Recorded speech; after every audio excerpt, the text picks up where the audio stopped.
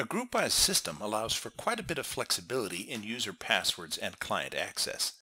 This short video will cover the very basics and will allow you to determine what password options are set in your particular system.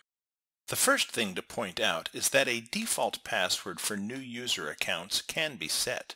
If you don't have one configured already, you may want to. Open the GroupWise admin console, click System, then System Preferences. In the default password box, enter the password you want to use.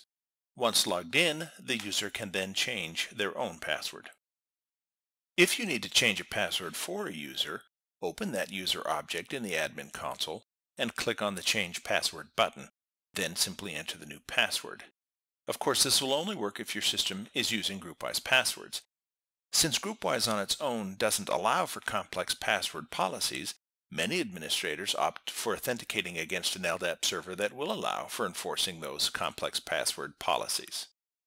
To check which your system is using, open the Post Office object, then click the Security tab. Here you can see what type of authentication is currently selected, and also where to change it if desired.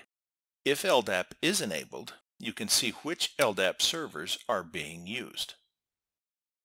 If you suspect trouble with an LDAP server, the details of those servers can be found under the System menu, then LDAP Servers.